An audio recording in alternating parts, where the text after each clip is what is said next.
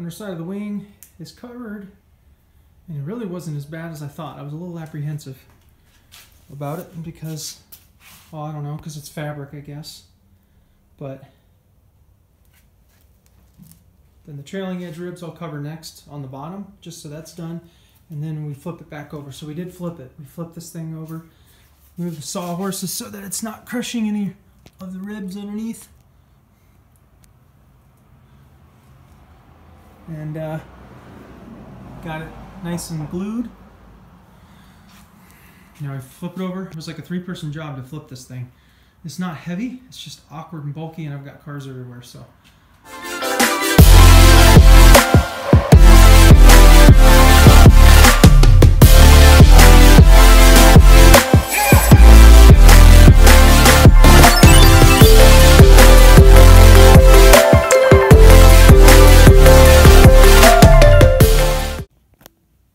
Flipped it over, and now I'm going to do the top. Not tonight, but now I'm just cutting out where the gussets go to give it a nice, so the bottom will have a nice tight fit against the wing spars. And a tricky thing that I discovered when I was doing this was on the trailing edge ribs to cover the bottom. I covered the bottom, but I was a little bit judicious with the fabric on this side, so I put it really close to the spar right here, and I did actually do the taping already. You can see this is the 2-inch tape, seam tape, and then the 3-inch seam tapes under here. I've decided to go with the 3-inch instead of the 6-inch. I could have done 6-inch, but I think 3-inch is going to match the 6-inch that goes around the spar here and out there. So I think it'll be okay, but there was a little bit of a gap when I ironed this side, and it kind of pulled away from the wing spar. So you just want to make sure when you do cover this section that you cover it out over top of the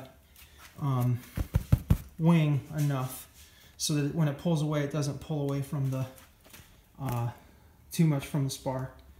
So that's it, but I'm getting ready to cover this top section. It's coming along. I'm enjoying it.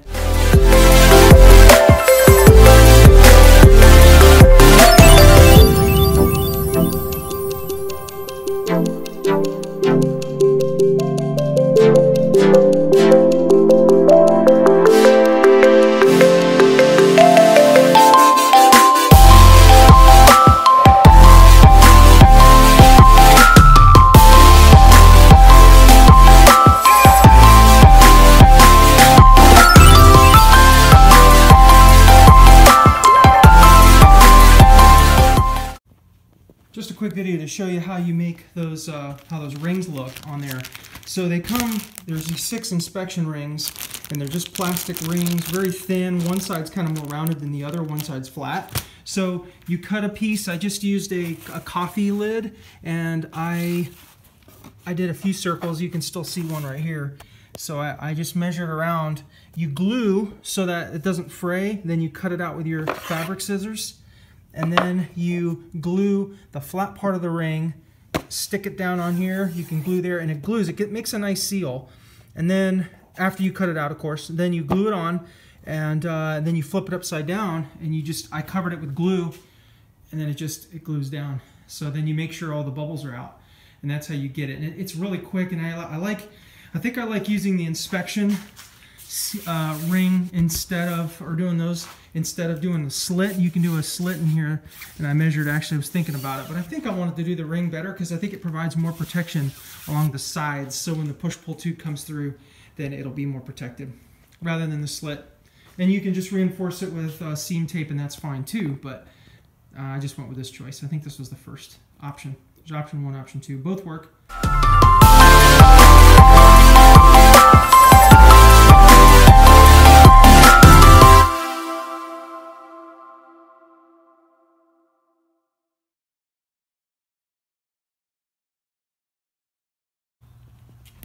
Alright, just cut some darts into the inspection plates, or inspection rings, so you can see we get access to the parts that we need.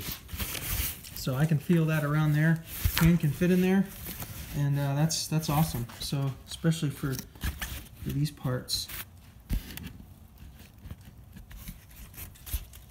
So that's on backwards, but I just did that temporarily just to see how it would go.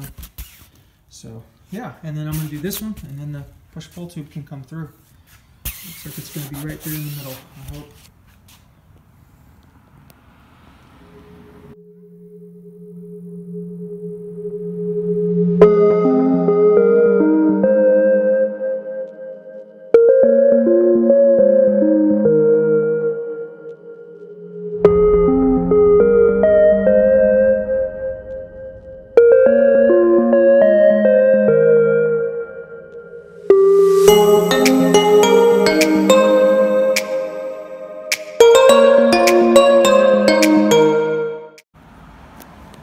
Okay, here it is.